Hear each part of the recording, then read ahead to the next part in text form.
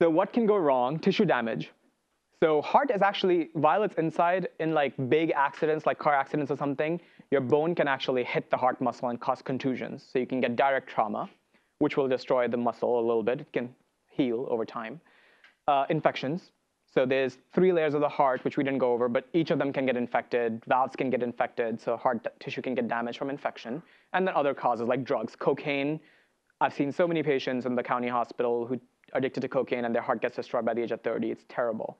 Amphetamines, I think, can sometimes do it, I think, if abused incorrectly, but not that much as cocaine. Cocaine is probably the worst one. Ischemic damage. Cocaine constricts your coronary circulation. And as you know, if your circulation constricts, you get less blood than you need. And your heart tissue gets slowly ischemic damage and causes heart failure. It's kind of like having coronary artery disease from plaques, but not having plaques and having the same effect. So cocaine is not good for anybody. I hope none of you do it. Coronary occlusions is just plaques in the vessels, which can be from stuff that shoots out like an embolus from the valve. Sometimes valves can develop like vegetations and flicker out into the vessel and block it. Or you can have people like in the obesity lecture when we studied like diabetes and atherosclerosis from high cholesterol, high sugar levels, the plaques start building at the side of vessels and then it clogs. And once it clogs completely, then it's a heart attack.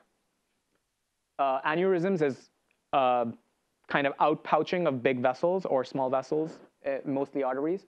Valve problems, which we talked about, stenosis, we talked about one. Regurgitation is the opposite of stenosis, where valves are not tight, but leaky. And then electrical abnormalities, where there's issues in the green pathway of electrical conduction that we studied. So this is just kind of statistics from before. I didn't update them because it would take a while to find these. But basically, it's gotten worse, not better. Take-home point between 2008 and 2013. So I won't belabor it, but everyone knows that heart disease is a big issue in the country. So what happens when plaques build up is the effective area of blood flow in the vessel decreases, correct? From physics, you know that when that happens, you can get turbulent blood flow. So that's not good, right? Secondly, you get less blood flow. That's not good either, because the heart needs blood to work. So people who start developing heart disease when they're old start getting chest pain. All chest pain is not a heart attack. If you're lucky and you're getting heart disease, you'll begin with angina, so someone will know that, oh, you're starting on that track. Let's put you on meds. Let's get you taken care of so you don't get a heart attack, right? Sometimes that doesn't happen. Sometimes people just get heart attack straight away. So heart attack is when it completely blocks the vessel. In angina, it's just plaque buildup, which causes ischemic pain, like pain when a 70-year-old man is jogging, which he does not used to get before, but now he started getting chest pain. It's like, oh, your arteries are not functioning as well. Your heart's getting less blood when you're jogging. That's like the first sign usually. And then in myocardial infarction is when the artery gets fully clogged. In that case, your tissue is not getting any blood supply at all. That's dangerous and life-threatening. So you got to go to the hospital, get that clot taken out, and you live. But if you don't get it taken out, then that's not good. Yeah.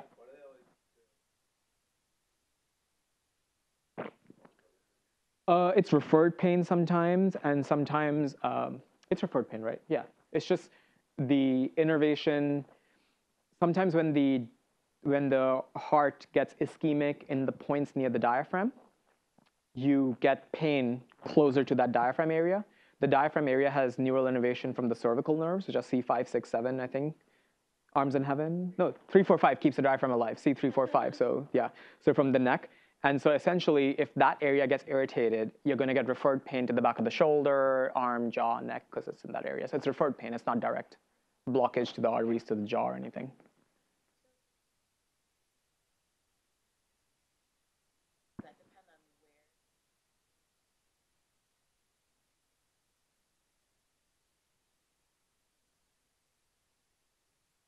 Correct. So I'll explain that. So we'll go over coronary circulation, but as you can see, there's a coronary map there. They're all distinct arteries in left and right heart, but they have some connections. So when one gets blocked, there's collateral circulation that can take care of it for a little while, but not too long. If all of them get blocked at the same time, those people generally do die.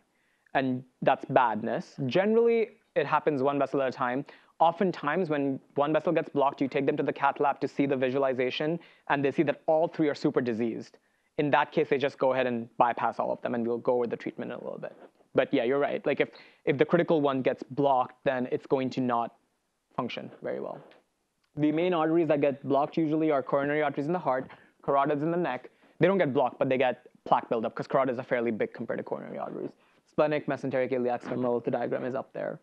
So we talked about this flow, turbulent flow with plaque buildup, Reynolds number, physics nightmares, or physics happiness, whatever you guys prefer. And then you guys can study that. And then vascular system aneurysms, abnormal enlargement in the arteries caused by damage or weakness, mostly hypertension related, atherosclerosis related. Atherosclerosis is just plaque buildup. And that's an MR angiogram of a real person's aneurysm. Now, these are risky because they can burst, causing death fairly quickly. They can dissect into other arteries, which means they can affect end organs and cause strokes. Arm can get lost because it might go into one of the subclavians which supply the arm, things like that. So they're fairly dangerous, but when they're not too large, they're not too bad, and you can just manage them medically. When they get above a certain size and you monitor them every year or something, then you have to surgically treat them, or there's stents to put in those as well, like endovascular grafts and all this fancy stuff.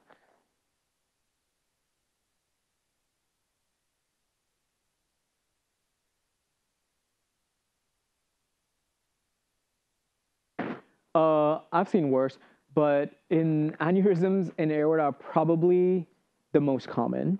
Next would be cerebral, I think, brain, which is linked to kidney disease sometimes. So causes hardening of arteries, high blood pressure, diabetes. Syphilis can cause aortitis, which is inflammation of the aorta. So syphilis can cause everything, but we don't see all the manifestations anymore because people get treated very quickly. Great pretender. Marfan syndrome is like a disease where you see these really, really tall, thin, lanky people, really, really tall, and like long, long arms and legs. Don't say everyone like that is Marfan's, but yeah. And then they get aneurysms almost always by the age of 20. It's kind of sad. They have to get multiple heart surgeries, but they have to deal with that. And then valves, stenotic valves and competent valves, we talk about that. Causes are rheumatic fever, infections, wear and tear. Aortic stenosis is a common one with old age. It just kind of gets spoiled, and people get aortic stenosis when they get much older, like 80s, you know? When I say old in this case, I'm not talking about like 50. I know you guys are really young, and 50 is like old for you, but 50 is relatively young in the medical world. 60 is relatively young. 65 is young. I think 75, 70, 80 gets old in medical world somewhat, and that might be changing too. This ball and cage one is like a traditional, like olden valve. It's never used now. If you see a patient with this in the OR, they get really fascinated, you know? Like these are patients who got a valve surgery at 50 years of age and now coming back for a redo surgery at 80. And they're like, oh, there's a ball and chain in there, whatever. So it's fun. And then this is cardiomyopathy. We can discuss this more at office hours because it's kind of interesting and helps you tie in all the physiology a little bit better. But there's three main kinds. Dilated, where the ventricles get dilated. Hypertrophic, which is the one that athletes die from all the time. And that sudden collapse, you know, when you hear Berkeley students suddenly collapse, like 20 years old, or an athlete elsewhere, that's almost always hypertrophic cardiomyopathy. And the reason is that you have this bulge. Look at this, and look at this, and then look at that. Kind of thick, huh? The interventricular septum gets a very thick muscle because of a genetic defect in a protein that's called titin. No, what is it? Titin dystrophin. I don't know what it is, something. And it basically makes the ventricle small because it bulges into the left ventricle. And so basically less blood here. So more obstruction to blood flow, which makes their chance of getting a cardiac arrest from an arrhythmia very, very high. And that's how they suddenly collapse, because in exercise, their heart can't. It just doesn't meet the requirements. That's why they screen athletes very carefully with heart exams to see if they don't have murmurs and stuff. And I think any of you, if they're athletes, you probably have checkups and physicals, and that's what they listen for. So they prevent that. So the rate has gone down a lot. Restrictive cardiomyopathy is from other diseases which just make the heart harder to pump out.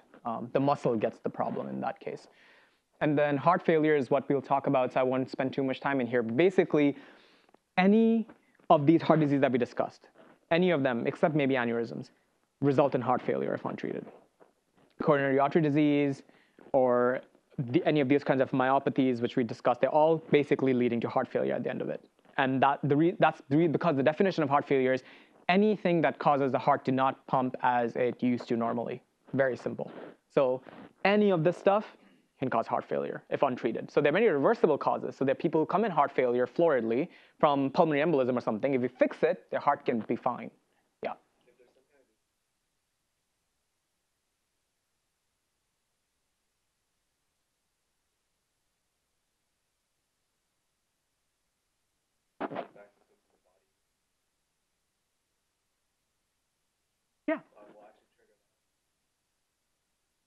Yeah, that's what happens in dilated cardiomyopathy. Originally, like from alcohol can give dilated cardiomyopathy to like very, very severe alcoholics. It's not very common. But so in that case, the heart originally will try to compensate. And in that compensation is when it gets dilated. But eventually, over time, it's just going to fail. So initially, a dilated heart can function fine for a while, and then it slowly, slowly fails. This is not very instantaneous. These are very gradual changes. So we'll go over that a little bit more. And then you guys can read this about preload, afterload oxygen. It's very interesting. It's kind of useful because we covered all of this, but I want to spend more time on it. Brief overview of treatments for occlusions is very easy. You take a wire in from the femorals, go up the heart, and then break the plaque, or a balloon, or stent deployment. And then various drugs, you guys can look at that, and you'll have to look at that for your case study assignments. I won't go over that much.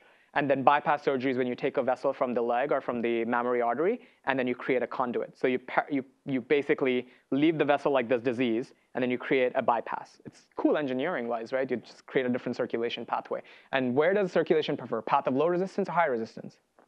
There you go. So that's how bypasses work. And then pacemakers for arrhythmias. We didn't talk about arrhythmias because they're very advanced, but basically when the heart doesn't function properly, we can insert these devices that help control the heart a little bit better.